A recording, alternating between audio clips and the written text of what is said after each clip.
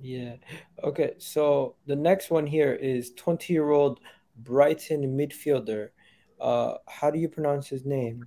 Is it Caicedo? Caicedo. Moises Caicedo. Moises Caicedo. That's how you pronounce it. So I'm just going to timestamp this at 36.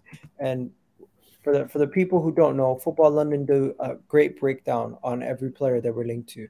So they've done a breakdown for Casado, and we're just gonna take a second to appreciate the breakdown, so we don't have to do one ourselves. So Casado, right? The thing about Casado is he's 20 years old. He plays for Brighton. He's a midfielder. He is of the realm similar to what's his name? Basuma, who's gone to Tottenham, of course. He's basically Basuma's replacement. He's only 20 years old. He's very young, right? He is Ecuadorian. Interesting. I didn't know that. He's played for Ecuador quite a few times already. Right? Yeah, he's played for Ecuador a couple times. I thought he was interesting. Interesting. Yeah, he's played for Ecuador a lot. He moved to Brighton at the age of 19 for 4.5 million.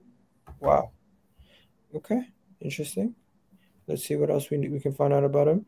Later in the year, he was loaned out to a Belgian club. Okay, he didn't actually play much. He only featured 12 games, got 2 goal contributions.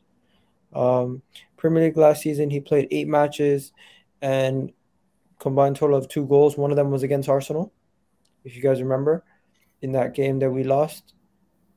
I think Casado. it was Mwepu that scored. Oh, I'm tripping. Yeah, I'm tripping. He scored against Manchester United though in this picture. But yeah, shout out to him. I don't know too much about the guy, man. I'm not I, gonna lie to you. I actually, believe it or not, last summer I did an article on the best players that each Premier League team's loaned out. Because I didn't know a lot about Brighton, I messaged a Brighton fan that I know and said, "Who's yours?" And he said, "This guy." So I wrote about him this time last year, and I thought that I looked into him a bit, and I thought back then he looks a player, and he's come to the Premier League and taken to it really well. So I think he's definitely one to keep an eye on for Brighton this season, definitely. Okay, interesting. And then now the final piece of information for today.